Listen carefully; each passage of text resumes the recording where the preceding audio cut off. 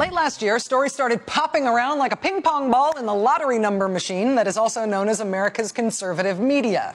The particular ping pong ball in question was labeled, "President Obama plans to close the U.S. Embassy at the Vatican." Oh, the outrage! The conservative Washington Times newspaper was on it. Obama's call to close Vatican embassy is slap in the face to Roman Catholics.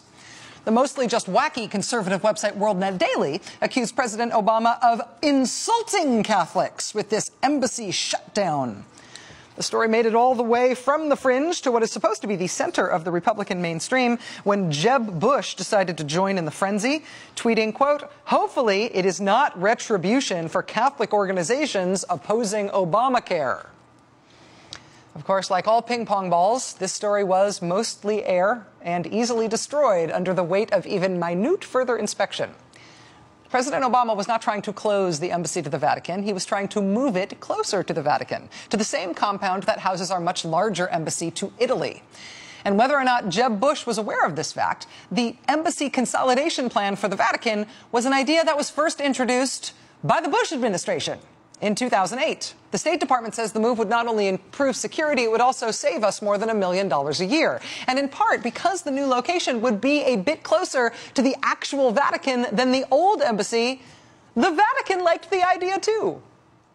But when you put something apolitical, bipartisan, non-controversial, and fiscally conservative like that into the conservative media machine, it naturally comes out as satanic volcano sacrifice to the atheistic idols of communism, or whatever. This story was a fantasy from the start. It was easily debunked with about 20 seconds of Googling, as long as you were willing to read Google search results from outside the conservative media. It was a completely made-up fake scandal.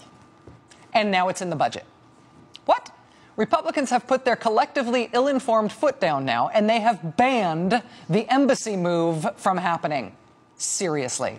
Tucked into the massive $1.1 trillion spending bill is a provision that bans anything from happening to the Vatican embassy. It stays as is.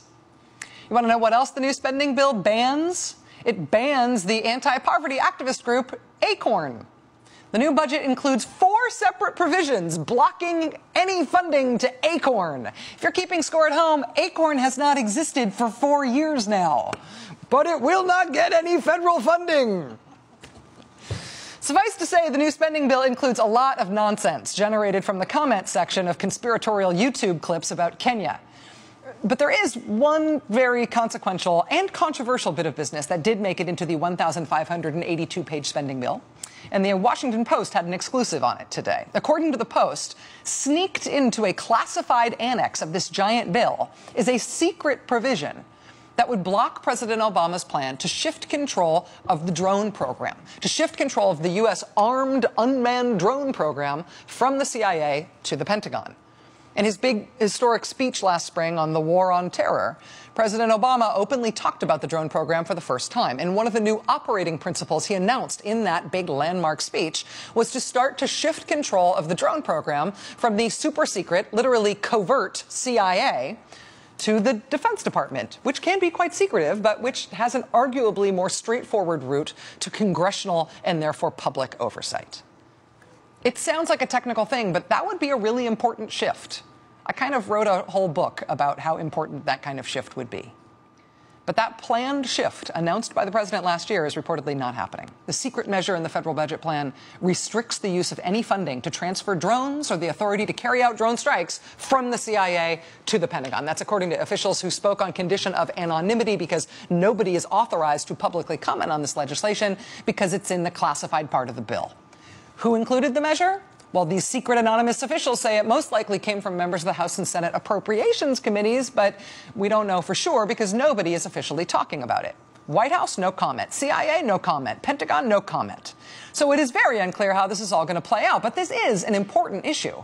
And even with this unresolved and undebated, the bill cleared the House last night. And just a few hours ago, tonight, it also cleared the Senate, 72-26. And so the bill now goes to the president's desk for his sign-off, including that provision that will keep our lethal drone program as opaque as possible, both to us and to Congress that is supposed to oversee it. At least that's the status for now. Watch this space.